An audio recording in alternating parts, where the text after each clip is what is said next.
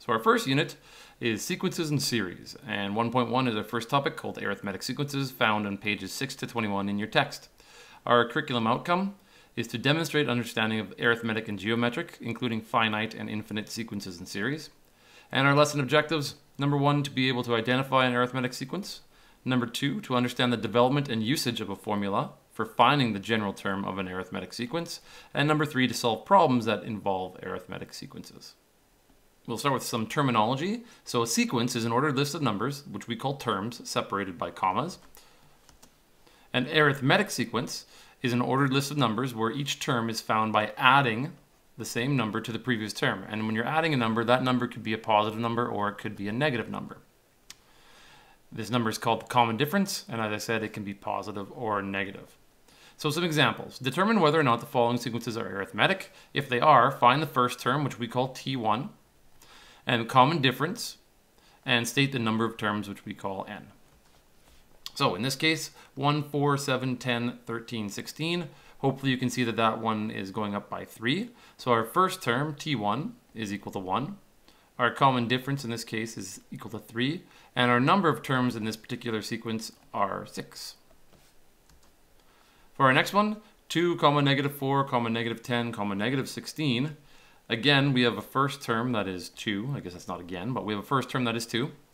And in each case, we're subtracting 6. So our common difference in this case will be negative.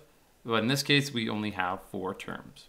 Now this ... means that it will go on forever, but we only have 4 terms showing right now. 3, 6, 12, 24, 48. Well, between the first 2 terms, that goes up by 3, but then it goes up by 6, and then it goes up by 12. So this is not an arithmetic sequence. It is a sequence because there are commas in between each of the numbers, but it's not arithmetic. So we don't have to answer any of these questions. And the next one, 12, 10.5, 9, 7.5. So you have to remember that we live in a world of decimals and fractions. Not everything is going to be easy like with whole numbers. So it is possible to have some fractions in here or decimals. Our first term in this case is 12, and each of these terms are found by subtracting 1.5 or 1.5. So that would be negative 1.5. And in this case, we have 1, 2, 3, 4, 5, 6 terms again.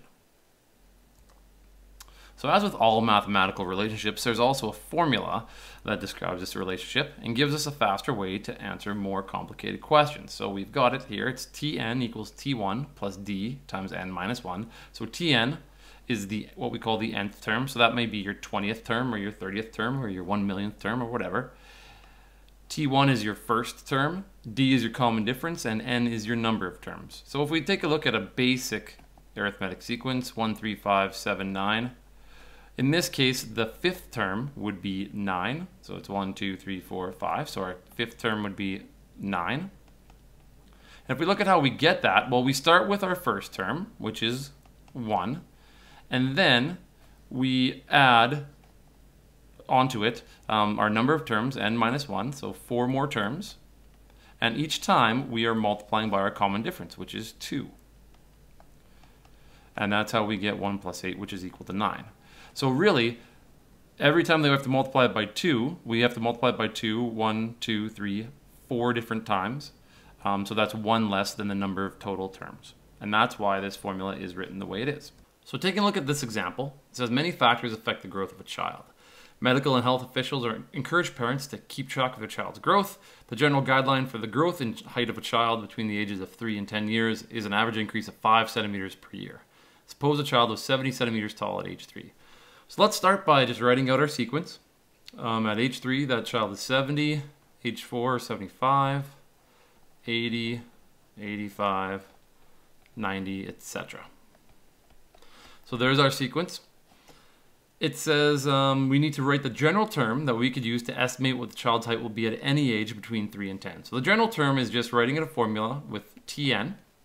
And we want an n left in our equation so we can plug in which term we're looking for. If we're looking for the 5th term or the 10th term or the 90th term, we can just plug in a value for n and we'll figure out what that term actually is, what that number will be. So we need to know what the first term is. Well, our first term is 70. And we need to know what the common difference is. Well, we know that. The common difference is 5. That's how much it's going up by each time. And then we still have n minus 1. So we'll just simplify this thing. We get 70 plus 5n minus 5, which leaves us with 65 plus 5n, and that is our general term, a general equation. So the question is, how tall is a child expected to be at age 10? Well, we need to know which term that's going to be. So if we label these, we got our first term is when they're in age 3, 4, 5, 6, 7, 8, 9, 10. So we're actually looking for the, not the first, second, third, fourth, fifth, sixth, seventh. We're looking for the 8th term. So we would write that as saying T8. That's the 8th term we're looking for, is going to be equal to 65 plus 5n. And n is actually 8, so we can plug that right in there. So we get T8, our 8th term is going to be 65 plus 40, which gives us 105 centimeters. So a child that's 10 years old should have a height of 105 centimeters. Here's our second example. It says carpenter ants are large, usually black ants, that make their colonies in wood.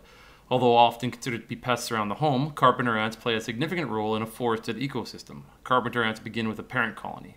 When this colony is well established, they form satellite colonies consisting of only the workers. An established colony may have as many as 3,000 ants. Suppose that the growth of the colony produces an arithmetic sequence in which the number of ants increases by approximately 80 ants each month. Beginning with 40 ants, how many months would it take for the ant population to reach 3,000?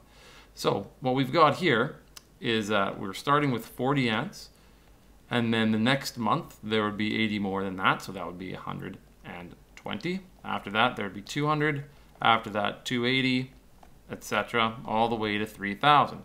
So we want to find out how many terms there are, because we want to find out how many months it takes for it to reach 3,000. Now the hard way would be to just keep on adding 80, 80, 80 and writing it all down and then counting the number of terms. So we're going to use our equation instead.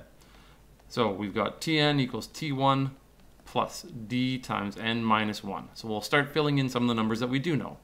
Our nth term, you can think of that as being just your last term. So that's 3,000. We want to find out which number in this sequence 3,000 actually is. Is it the 20th term? Is it the 90th term? Whatever. Our first term is 40, and we know our common difference is 80 because that's how much it goes up by each time. So now we just need to solve this equation. So in order to do that, I'm going to subtract both 40 from both sides, and I end up with 2,960, and that equals 80 times n minus 1. Now at this point you could multiply the 80 in, but I'm going to divide both sides by 80. And when I do that, I get 37, and that equals n minus 1, and that means n equals 38. That means it takes 38 months. If you start with 40 ants and you increase it 80 ants each month, it would take 38 months for that colony to reach 3,000. And here's our last example. It says Jonathan has been given a job of stacking cans in a similar design to that of cereal boxes. And that was from an example in the textbook. It says the numbers of cans in the rows produce an arithmetic sequence. The top 3 rows are shown. I didn't show you that. So it says there are 14 cans in the 8th row from the bottom and 10 cans in the 12th row from the bottom.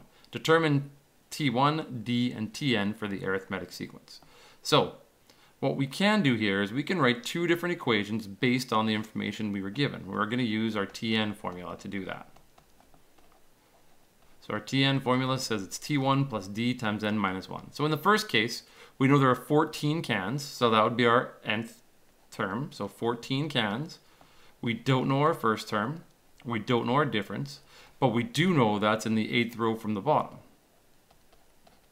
And in the other case, we know that there are 10 cans